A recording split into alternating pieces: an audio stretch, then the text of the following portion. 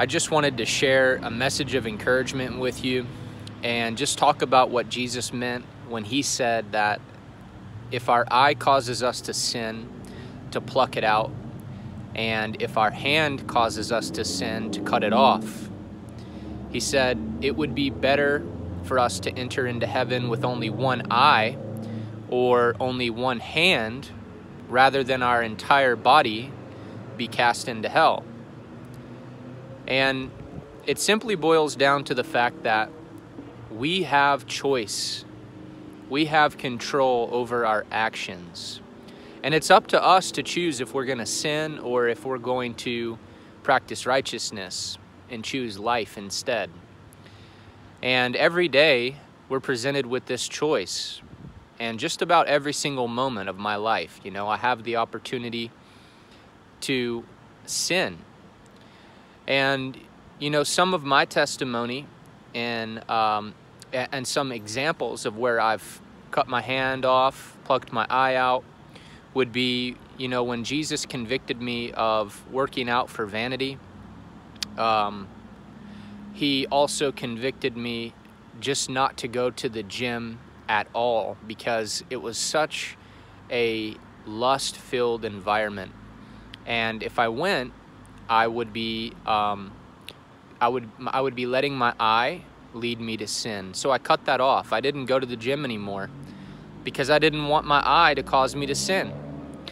And if I'm driving down the road, I choose to look away from someone who's immodestly dressed so my eye doesn't cause me to sin. There's been several situations in my life. We stopped hanging out with people that used to just love to drink and smoke weed and hang out and just party because there was no fellowship there. There was nothing fruitful, and it would only cause us to sin. We cut it off. We have to stop going places. We have to stop doing things. We have to stop watching things that lead to sin.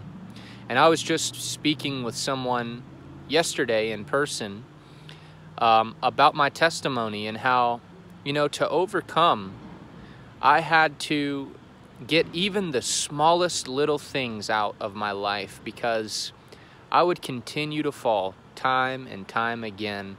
And I realized it started with just the smallest little glimpse. It would eventually turn into a fire, It's important that whatever it is that's causing you to sin, if it's getting on the Facebook or, any other social medias like Instagram or Snapchat or TikTok, man, I've cut all of those things out of my life as far as the Instagram or the TikTok or the Snapchat. I had never had a Snapchat. I have a Facebook and I serve the Lord. I have a YouTube and I serve the Lord. But even on those mediums, I have to be disciplined.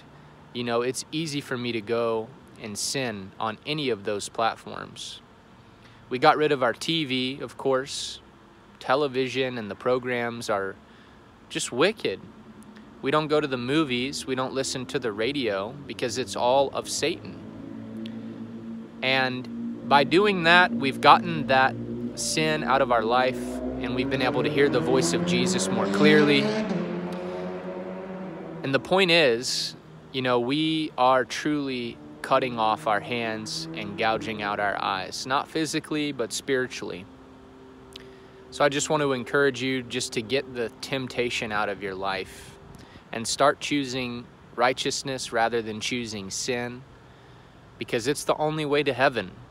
No one who's continuing to willfully sin will enter into the kingdom. May Jesus bless you.